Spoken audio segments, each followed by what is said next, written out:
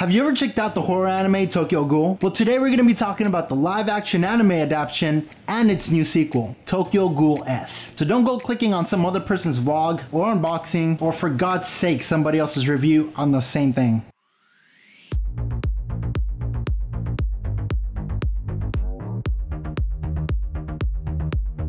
What's up guys, I'm Journey. Usually Art's the one that does all the nutshell reviews, but today I'm stepping in so I can test out some new graphics I made him, and also to do a review on an anime movie that Funimation sent me, Tokyo Ghoul S. Thank you Funimation, send me more. Before we start, hit that like button or I'm going to steal all the left pairs of socks you have, so you're stuck only wearing the right. Okay, let's go. Why is my room so hot? If you haven't seen the anime, or read the manga, or seen the live action, no worries, let me give you a quick rundown. Or, hear me out, you can hit that watch later button and come back when you're ready. Time codes are also provided down below. In modern day Tokyo, Japan, people fear what has come to be known as ghouls. Imagine a cross between a vampire and a zombie with a vegan attitude when it comes to what they eat. Ghouls can only survive from consuming human flesh. Any other food will taste terrible and make them sick to their stomach, with the exception of coffee. Because obviously life would be unbearable without coffee. Am I right? For the people of Tokyo, the most terrifying part of ghouls is that they look and mostly act like everyone else. But when they ghoul out, their eyes turn black with red pupils, and each and every one of them possess a kagune. That is an extra appendage on their back resembling a tail that is different in attribute depending on the ghoul. Because of the ghoul threat, the government formed an organization called the CCG, Commission of Counter Ghoul. Ghoul investigators, or doves, are entrusted in hunting down and exterminating all ghouls they come across by using kinke, weapons forged with kagune from past slain ghouls. From what I've been told, the live action is more closer to the original manga source than the anime is. Personally, I've only ever watched the anime and, well, also the live action movies now. I'll eventually get around to reading it. Our story is about Kaneki Ken, a socially awkward book nerd that lands a date with his crush, the beautiful Rise. He got lucky, and boy does he hit the jackpot with her, cause it turns out she was a very hungry ghoul. And at the end of the day, she goes to town on him, and not in the good way. But as luck would have it, as he's struggling to stay alive, Risa gets crushed by a bunch of heavy construction beams. But wait, there's more. Her organs get transplanted into Kaneki to save his life. So at this point, you can kind of get what direction we're heading, right? Kaneki Ken becomes the first ever half ghoul, half human hybrid.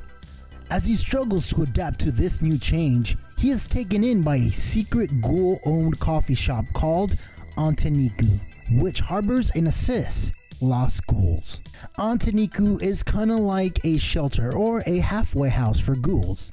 There, he meets Kirishima Toka, another young ghoul that trains Kaneki to defend himself and protect the people he cares for.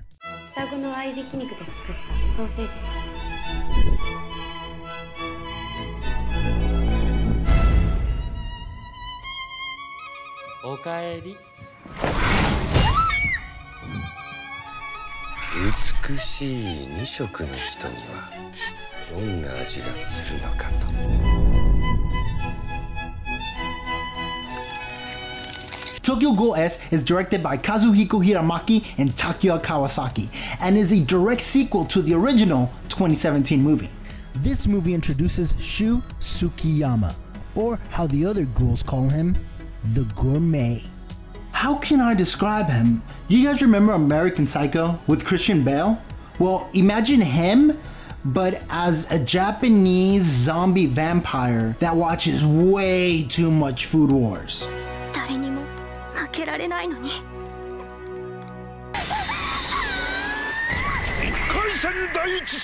The Gourmet is what I would call a ghoul foodie.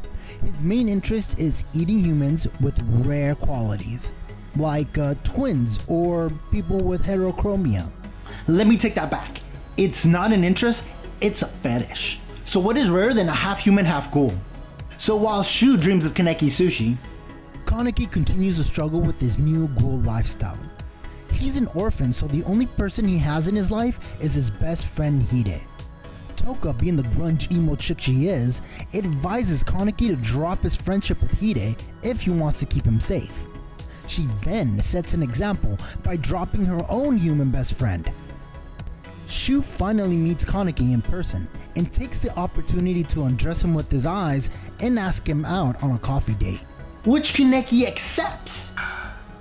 At this point, I'm like, bro, everyone knows you should never follow the creepy guy into the white van.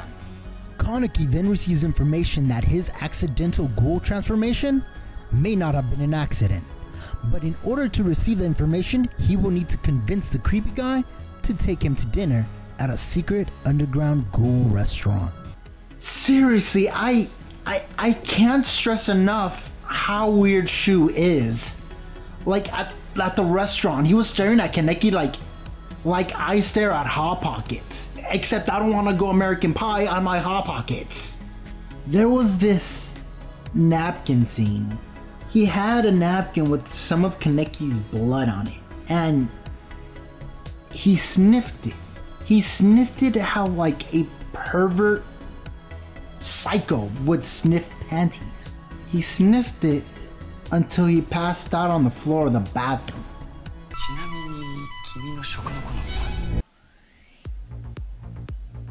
Moving on. The fight choreography wasn't half bad. There was this sweet bully beatdown scene, which I have to say was my favorite scene in the whole entire movie. I just really wish there was more Kagane action, but I guess special effects can get pretty expensive. Now let's rate the movie. We have awesome must watch, damn fine movie, good dumb fun, watch when you're bored, and avoid at all costs. Apart from being bloody as hell, this movie has a good pace, along with some decent fight scenes mixed in with supernatural abilities. Yet here comes the but. Since this is a live action remake, it seems to be catered more towards the fans who have followed the series prior to watching the live action films. That makes it a bit harder to become more invested and follow along. Which is okay, because at the end of the day, it's about the audience that's actually going to be watching the movie that's going to appreciate it. Like the World of Warcraft movie. Great movie, but only WoW fans truly loved it. So I rate this movie, good dumb fun. It's not Rurouni Kenshin, but if you're a Tokyo Ghoul fan, then it's definitely worth the watch. So what do you rate this movie? Vote in the poll above. I'm gonna link some sources and the trailers in the description. Also, let me know what your favorite anime is in the comments down below. Maybe I can review one of them. I would also like to send a special thank you out to Funimation for providing us a screener for this movie. Seriously, send me more. I'm Journey, I love ya, I adore ya, and I'll see you next time here on Movie Melee.